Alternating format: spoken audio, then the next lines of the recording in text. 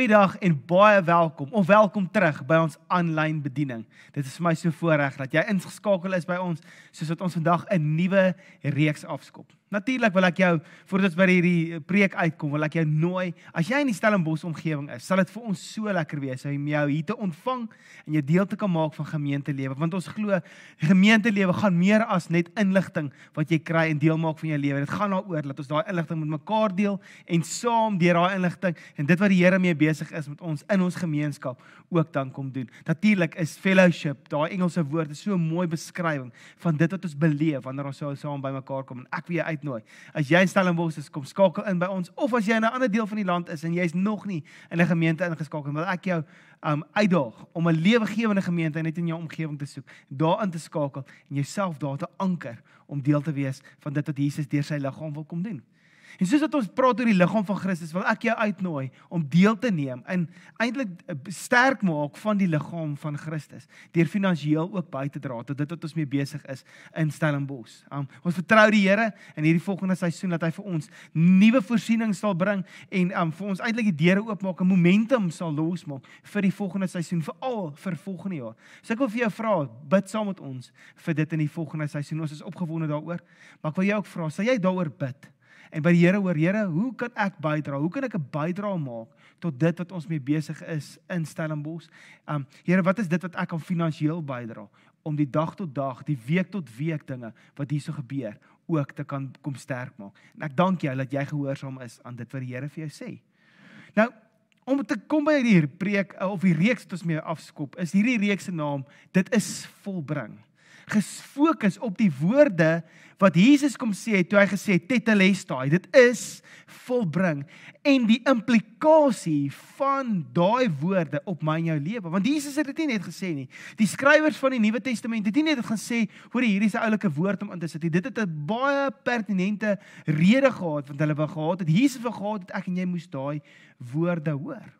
En vir die volgende paar weke, gaan ons, 8 weke eintlik, saam met vandag, gaan ons besig wees om hierdie woord en die implikasie van die woord, dit is volbring, tetelestai, in ons lewens, gaan ons kyk, wat is die implikasie daarop, op my en jou lewe. Die Here het vir ons 'n roeping gegee, om as gemeente, onsself te fokus, om mense, om geloof te hê vir ons samelewing, om geloof te hê vir Stellenbosch, te geloof te hê vir waar jy bly, dat mense tot geloof sal kom in Jesus Christus. En die groot ding is hy wil jou gebruik, om jou geloof met mense te deel. En waar ek opgewonde is as wanneer ons in hierdie woord inklim, en ons is besig met hierdie woord, dan gaan dit daaroor, dat ek en jy onsself kom eintlik bemagtig, dat ek en jy, die woord van, dit is volbring, ten volle sal verstaan vir ons lewens, sodat wanneer ons besig is met ons disipelmaking, en soos dat ons besig om saam met mense die pad te stap, dat ons die volheid van die evangelie vir mense kan gee met hierdie gegrond in die afgehandelde werk van Jesus Christus, hierdie volbring, tetelestai. En ek wil jou nooi in hierdie volgende paar weke. Jy gaan nou notaboekie wil by jou hê. Jy gaan jou Bybel oop hê in die Nuwe Testament. Jy gaan saam met ons hierdie journey moet stap vir die volgende paar weke. En hier is my gebed, is dat soos wat ons in hierdie woord inklim, soos dat ons besig is om hierdie deel van ons te maak, dat dit die manier sal wees waarop ons lewe. En dan wanneer ons oor Jesus praat, dat hierdie woorde, dit is volbring, oor ons lippe sal wees, die volheid van die goeie nuus van Jesus Christus. Nou ek wil jou nooi, Alan Platt is ons visionêre leier van Doxa Deo. Die Here het vir hom die missie, die visie kom gee, aanvanklik in 1996. En hy gaan vandag met ons die woord deel, spesifiek binne in hierdie konteks van 'n reeks, 'n videoreeks wat hy gedoen het, rondom dit is volbring. En ek het net gesien, dit is so gepas, dat ons eerste week so spandeer, waar Alan met ons net deel, dit wat die Here vir hom kom openbaar het in hierdie laaste paar jaar, rondom die implikasie van wat dit beteken om in die volheid van die evangelie te leef. Ek is seker jy sal hierdie verskriklik baie geniet. So sit terug, kry jy 'n notaboekie reg en duik in saam met my in hierdie woordstudie.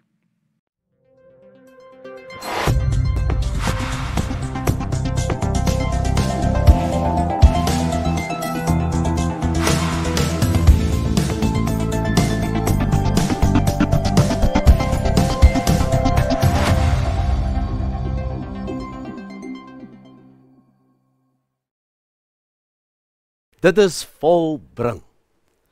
Woorde het krag. En woorde het 'n invloed op ons lewens. Baie keer 'n enkel woord kan mense se lewens so beïnvloed. Hulle gebonde hou, hulle vashou, hulle weghou van dit wat God se bedoeling is vir ons lewens. Maar daar's 'n woord. 'n woord wat uitgespreek was deur Jesus Christus self. Dis die woord tetelestai. En toe Jesus daardie uitspraak maak, tetelestai, wat beteken, dit is volbring, het Jesus bedoel dat elke ander woord, elke ander konsep, wat 'n mens gebonde sou hou, in daardie oomblik, wettiglik, mee afgereken sou wees. En ons het die voorreg om die ontdekking te maak van wat daardie implikasies van daardie woord sou wees oor ons lewens. Ons gaan 'n pad saam loop waarin ons hierdie ontdekking gaan vasmaak in ons lewens. Ons gaan besin oor die evangelie. Want hierdie woord volbring is eintlik die samevatting van die totale uitspraak van God oor die mens se lewe. Jesus Christus sê, dis volbring. En Jesus het die laaste woord. Om die waarheid te sê, hy is die woord. Hy is die vleesgeworde woord. En wanneer hy sê, dis volbring, dan kan jy weet, dis volbring.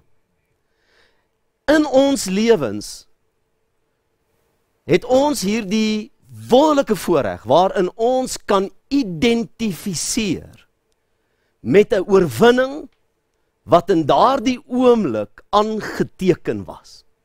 Jesus het geweet, toe hy gesê het, dit is volbring, het hy die vyand wat wettige aanspraak op die mens gekry het, en die mens kom verkneg het, en van die tyd van Adam af, die mens kom beroof het van God se intensie vir ons lewens, om in oorwinning te lewe, om 'n volheidslewe te lewe, om te beleef wat dit is om in verhouding met God te kan lewe, om te lewe belyn met die plan en die gedagte en die drome van God oor ons lewens. En die vyand het geleentheid gekry, want Adam in 'n daad van sonde het uitverkoop. En wettiglik het sonde en duisternis en die vyand, die duiwel self, aanspraak gekry op die mens se lewe.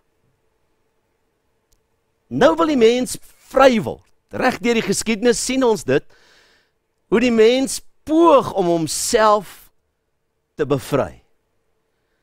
Maar die realiteit is, die mens kon homself nooit vrymaak nie. Ek weet nie hoeveel van julle was blootgestel aan die rympie wat die Engelse ons kom leer het. Humpty Dumpty. Humpty Dumpty sat on the wall. Hierdie storieetjie van 'n eier wat op 'n muur sit and then Humpty had a great fall. Daar lê Humpty, stikkend. En dan het hulle gekom en hulle sê, and all the king's horses and all the king's men couldn't put Humpty together again. How ridiculous is that? Ek meen, hoe verwag jy pere met 'n eier wat geval het, kom regmaak? Jy weet, daar's iets omtrent die storie van Humpty Dumpty, wat eintlik die storie van die mens is. Die mens het geval, die mens is stikkend. Humanity had a great fall. En daar lê die mens, en nou sien jy hierdie volgende gedeelte van hierdie rympie. All the king's horses and all the king's men. Hoekom sou hy dit sê? Wel, jy sien, die koning het die beste van die beste gehad. En nou sê hy, die beste van die beste kon nie Humpty aan mekaar sit nie. Jy sien, jou beste poging, jou beste toewyding, jou poging om jouself weer heel te maak, kan nie werk nie. Ons het 'n verlosser nodig. Humpty Dumpty needed a savior. En dis die storie van die evangelie. Jesus Christus kom as die verlosser. Hy kom as die een wat ons kom vrystel van die juk waaronder ons geplaas was. En hy lê sy lewe neer, en in die oomblik van sy lewe neerlê, sê hy, dit is volbring. En aangeteken in die geskiedenis van die mens is die grootste triomfoomblik, die grootste oorwinningsoomblik ooit in die geskiedenis van die mens. Nou, hier's die wonder van ons lewe. Die skrif sê vir ons duidelik, dat as een mens se sonde, ons almal in minderwaardigheid kon dompel. Een mens se sonde, die hele mensdom kon verkneg, en ons almal onder die juk en slawerny van sonde sou plaas. Dan in God se juridiese verwysing, is dit dat een regverdige mens, die hele mensdom, wettiglik weer kan vrykoop. Jy sien, daar was nie so mens nie. Daar was nie iemand wat gekwalifiseer het om ons te kon vrymaak nie. Want wanneer ons gebore word, was ons gebore in die bloedlyn van Adam. Ons was geïnfekteer en geaffekteer met sonde. En een van ons kon kwalifiseer nie, al sou ons wou ons lewens neer te lê, sou dit nie die offer wees wat aanvaarbaar was nie. Daarom sien ons hoe belangrik dit is dat Jesus Christus uit 'n maagd gebore sou word. Sodat hy nie die saadlyn van Adam sou hê nie, sodat hy nie geïnfekteer en geaffekteer sou wees deur sonde nie. En hier as mens word hy die enigste een wat sou kwalifiseer, en hy kies om sy lewe te gaan neerlê. Hier is een van die groot sleutels wat ons moet verstaan in die evangelie.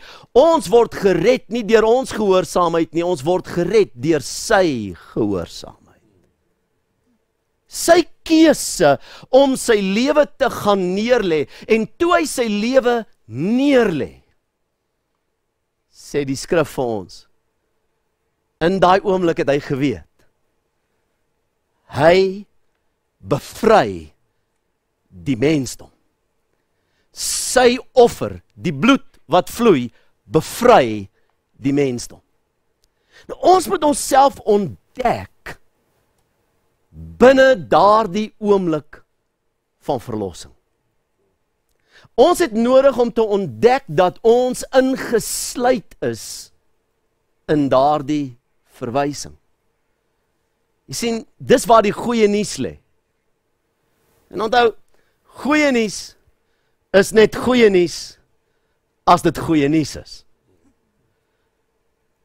Maar goeie nuus is net goeie nuus as dit jou insluit. Iemand bel my onlangs en sê, Ellen, ek het goeie nuus. Ek sê, vertel my. Hy sê, hy het platinum ontdek op my plaas. Ek dink, wel, dis goeie nuus vir jou. Maar dit beteken nie veel vir my nie. Dan sê jy my wou insluit in daai gedagte. Jy sien, skielik as ek ingesluit is, dan word dit goeie nuus. Ons sien dit baie keer met sportspanne. Ek kom uit Blou Bull wêreld uit. En Dis baie interessant as jy na die blou bil ondersteuners kyk.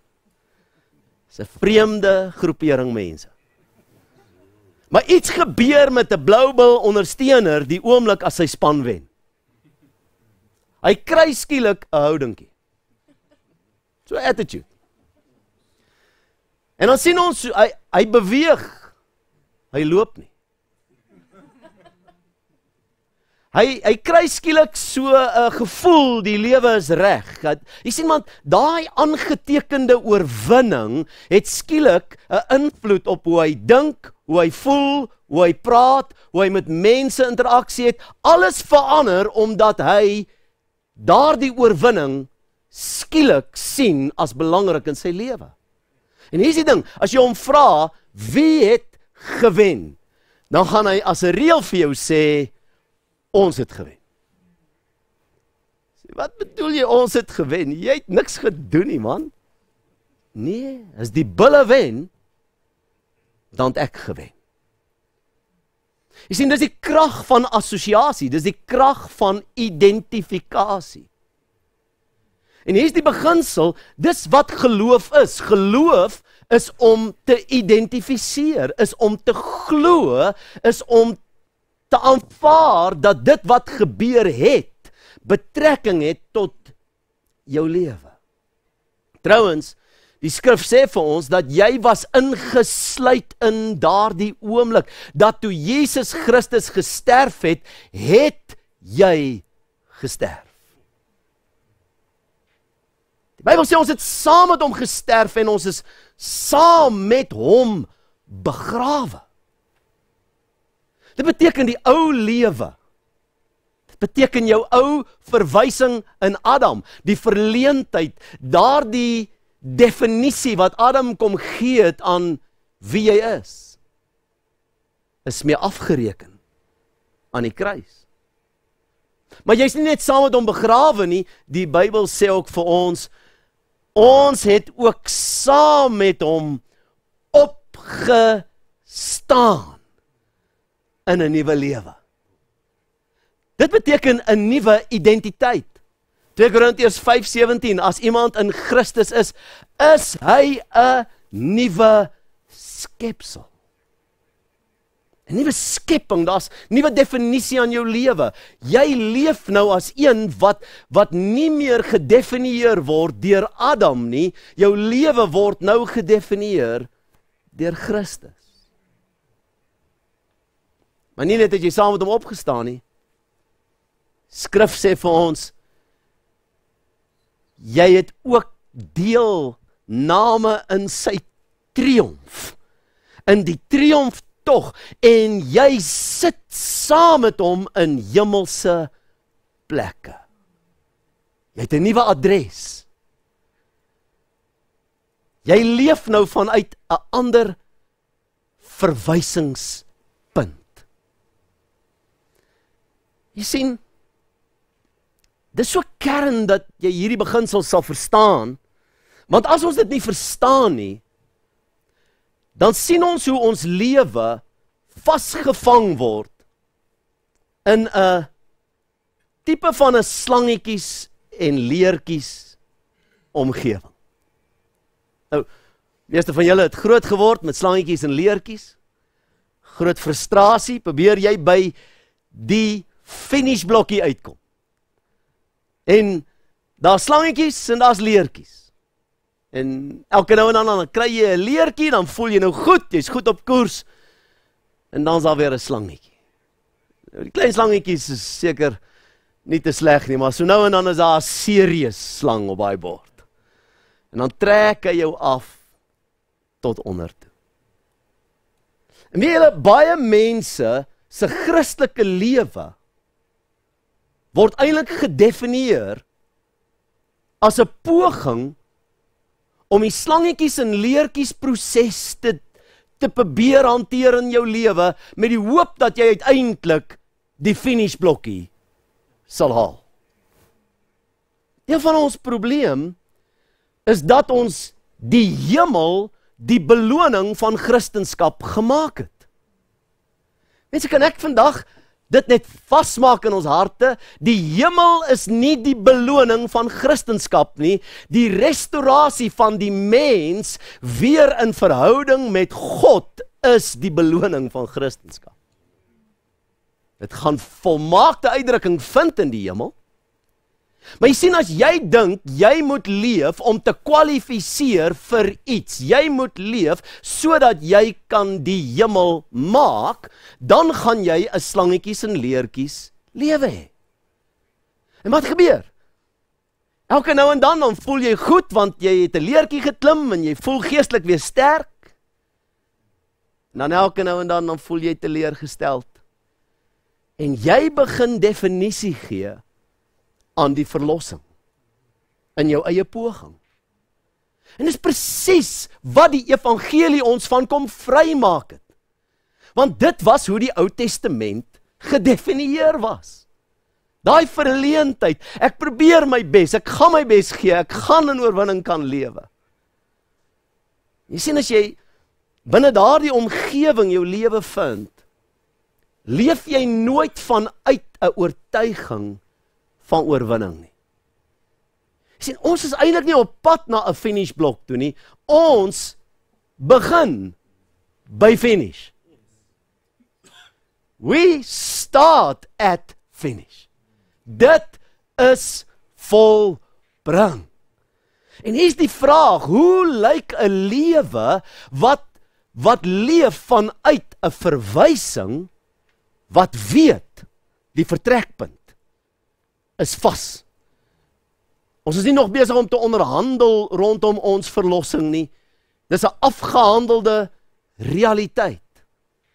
Ek leef vanuit daardie oorwinning. Nou, as jy nie vanuit daardie oorwinning leef nie, maar jy probeer om jouself altyd te definieer binne die konteks van 'n poging om by die finishblok uit te kom, dan is daar 3 groot wees wat in jou lewe sigbaar word. Die eerste een is wilskrag. Jy weet, die van nou af. Van nou af gaan ek. En ons ken daardie posisionering. Hoeveel keer het ons nie dit al vir onsself gesê nie? Van nou af. Goed of sleg? Nee, ek gaan nie doen, ek gaan dit. Van nou af. Van nou af gaan ek 5 uur opstaan om te bid. Dan gaan die wekker af. En as jy opstaan, jy gaan daar na die sitkamer toe. Jy kniel daar by die bank. Dan word jy 6 uur wakker met die print van die bankie so in jou wang. As jy so teleurgesteld in jouself, ek wou so graag. Ek het besluit, ek gaan van nou af, gaan ek my kant bring. Soos ons aangaan in die reeks, gaan ons praat oor, hoe leef ons? Hoe lyk die wandelwaardig komponent, waarmee ek leef, wanneer ek hierdie ontdekking maak? Maar kan ek net vir jou sê, jou verlossing sal nooit die resultaat wees van jou dissipline en jou wilskrag, en van jy wat besluit, jy gaan hierdie ding nou beter kan doen nie. Jy kan nie. Feit is, dis nie die enigste wee nie. Die ander wee is wisselvalligheid. Jy sien, nou begin jy definisie gee aan jou pad wat jy met die Here loop, ten opsigte van jou eie ervarings. En wat gebeur? Die een oomblik voel jy sterk. Jy weet, jy was daar saam met die mense op die kamp gewees, of jy het hierdie wonderlike ervaring gehad, en dit is so. Dankie Here vir die ervarings en die geleenthede en die goede wat gebeur, maar dit is nie wat definisie gee aan ons verlossing nie. Nie hoe jy voel nie. Nie wat jy beleef nie. Dit gee nie definisie aan die verlossing nie. Die verlossing is geanker in Christus Jesus se afgehandelde werk. Nie ons belewenis. Praat baie keer met gelowiges. Dan sal hulle vir jou sê, jy weet, ek voel die Here is so ver. Jy sien, as jy weet, dat in die verlossing, Christus Jesus kom woning maak het in jou lewe, dat die Vader kom tabernakel het in jou lewe, dan maak dit nie meer sin as jy sê God is ver nie. Want God is nie dan hier, dan daar nie. Ek is nie nou 'n bietjie geregverdig en later 'n bietjie minder geregverdig nie. Jy sien, as ek in Christus is, het iets met my gebeur. En wisselvalligheid gee nou plek vir 'n oortuiging. 'n vaste begrip, 'n vaste verstaan dat dit is volbring. Maar nie net wisselvalligheid nie. Mense begin ook worry. Goeie Afrikaanse woord. Worry. Nou worry hulle want hulle weet nie of die Here regtig nog vir hulle omgee nie. Weet nie of die Here regtig nog van hulle weet nie. Worry, weet nie eens of hulle eendag dit gaan maak nie. En nou leef jy in hierdie dubbelsinnigheid, in hierdie onsekerheid, in hierdie verwarring. Terwyl jy eintlik geroep is om bewus te wees dat die guns van God gerig is tot jou lewe. Nou die dag is Liana en ek in die FSA en ons check by 'n hotel in. En dis 'n baie fancy hotel, maar ons het redelik die entry level kamers het ons gekry. Nou, terwyl ons daar besig is en die vrou ons help, op stadium sê sy vir ons, sy sê, excuse me sir, but I think we'll have to upgrade you. En tog nou, daar's 'n konsep waarmee ek nie moeilikheid het. Upgrade. Ek sê, it sounds good to me. En hulle is toe nou so doen vir 'n rukkie en daarna gee sy vir ons die sleutels. Ons besef nie, ons kry toe die beste kamer in die hotel. Maar dit is 'n fenominale kamer. As een van daai as jy so instap, dan jy kyk uit tot by die wederkoms. Dis incredible. Hulle sit vir jou 'n klomp remotes. Jy moet eers 'n kursus loop want hulle sit vir jou 'n klomp remotes in jou hand. Jy weet, die een druk jy 'n knoppie, dan maak jy gordyne toe. Die ander knoppie, dan dim die ligte. Die ander knoppie bring 'n televisie agter by die bed uit. Tog maar hier kan ek bly vir 'n ruk. In elk geval, ons bly toe daar vir 2 dae. En toe ons nou uitcheck, toe help 'n ander vrou ons. En sy kyk toe na die goede en op stadium sê sy vir my, sy sê, so how did this happen? Ek sê, what? Sy sê, sir, you reserved this room, but you got this room. En voor ek myself kom kry, sê ek, oh, it's favor. Sy kyk my so, sy sê, who did you the favor? Ek sê, no, it's divine favor. Sy kyk my en sy sê, sir, this hotel and God have nothing to do with each other. Maar toe sê dit sê, toe besef ek, hoe hartseer is dit? Hier is 'n mens, wat haar lewe lewe. En sy gaan in omgewings in, waar sy oortuig is, God is ver. God is nie hier nie. En wat 'n voorreg het ons om te ontdek, dat omdat Jesus gesê het, dit is volbring, dat ons kom herposisioneer het in 'n nuwe verwysingsraamwerk, waar ons nou kan leef as mense wat weet, die guns, die glimlag, die genade van God is op ons lewens. Die glimlag van God is gerig tot my lewe. Jy sien, is nie iets wat ek doen om dit te moet verdien nie. Dis iets wat ek ontdek. Dis iets wat ek sien. Dis 'n openbaringsinsig wat ek ontdek. En as ek dit ontdek,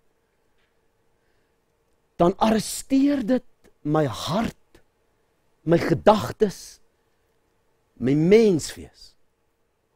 Op so 'n vlak, dat dit my totale lewe verander. Nou hier is die vraag. As jy dink oor die evangelie, as jy dink oor die konsep evangelie, wat dink jy? Wat kom in jou gedagtes op? Is dit dalk die feit dat die Here jou net vergewe vir dit wat verkeerd is? Is dit dalk dat deur die genade van die Here kan ons dalk hemel toe gaan? Of is dit die ontdekking dat jy ingenooi word in die totale konteks van 'n erfenis wat Jesus Christus kom bevestig het en wat hy wil vasmaak in elke mens se lewe. Ons het nodig om 'n begrip te kry van wat dit beteken toe Jesus gesê het, dit is volbring. Soos wat Ellen nou geëindig het, en hy het 'n paar dinge gesê in hierdie stuk woordbediening, het ek hom gesê eintlik, en ek herhaal hom, hy sê, ons het 'n openbaring nodig, om in die uitspraak van God te leef. En in Efesiërs 1 is die volgende opmerking wat Paulus maak, hy sê, ek bid dat God van ons Vader Jesus Christus, die Vader van heerlikheid, aan julle 'n gees, hoor hier, so 'n gees van wysheid en openbaring en kennis van hom mag gee. Met verligte oë van julle verstand, sodat julle kan weet wat die hoop van sy roeping en wat die rykdom van hierdie heerlikheid van sy erfdeel onder die heiliges is. Paulus is hier besig om vir ons te bid en te sê, hoor, my gebed is dat jy die volheid van die evangelie sal beleef met wysheid en dit sal kan eintlik uitleef. En 'n groot ding, dit wat Ellen gesê het en ek herhaal dit vir jou, ons moet verstaan dat ons erfenis in Christus reeds vas is. Dit is nie iets wat ons moet probeer nog reg kry nie. En met daai selfde woorde beteken dit dat ons is gered uit die gehoorsaamheid van Christus. Nie ons gehoorsaamheid alleen nie, dit is Christus se gehoorsaamheid wat die redding vir ons daar gestel het. En nou het ek en jy nodig om vanuit 'n vaste oortuiging te leef dat ons verlos is, dat ons die guns van God op ons lewens het en dat ons reeds, hoor hierso, reeds ononderbroke intimiteit met die Here kan hê. Dit is wat Jesus kom doen het. En ek wil vir jou die volgende vraag vra, om so 'n bietjie verder te gaan deurdink. Dit is dalk iets wat jy nou in jou selgroep toe kan vat, dit is dalk iets wat jy in jou persoonlike Bybelstudie na toe kan vat. Maar ek wil vir jou hierdie volgende 3 vrae vra. Is daar enige woorde wat iemand oor jou lewe gespreek het, wat jou weerhou van God se doel in jou lewe? Is dit dalk 'n uitspraak van iemand wat jy meer glo as Jesus se uitspraak oor jou lewe? En jy weet, en soos ek dit vir jou vra, is die Heilige Gees besig om vir jou iets spesifiek te highlight in jou lewe en jy weet, hoor jy, maar daai ding hou my nog vas. Tweede vraag. Watter areas van jou lewe word nog deur jou wilskrag, wisselvalligheid en die worry gekarakteriseer? Hoe word jou lewe gedefinieer deur daai dinge van wilskrag, wisselvalligheid en worry? En dan die derde vraag. Het jy reeds volkome ontdek dat jy ingesluit is in die oorwinning van Jesus Christus, wat hy namens jou betaal het? Watter impak het jou antwoord op jou lewe? En ek wil jou nooi om nie hierdie te mis oor dit wat die Here in jou persoonlike tyd met jou wil doen oor hierdie 3 vrae nie. So my gebed vir jou vandag is dat jy, soos wat Paulus gebid het, dat jy die openbaring en kennis van die Here sal ontvang, sodat jy in die volheid van hierdie kan leef. Die vraag is daar vir jou om dit so 'n bietjie verder te vat. Ek bid dat dit sal doen, dat die Heilige Gees iets in jou sal kom wakker maak. En die Here seën jou in hierdie week. Jy is sy geseënde as gevolg van Jesus se gehoorsaamheid. En ek wil jou nooi om volgende week weer verder saam met ons te kyk, soos wat ons die intriges en die implikasie van hierdie woord tetelestai ontdek saam. Die Here seën jou. Ons sien mekaar volgende week.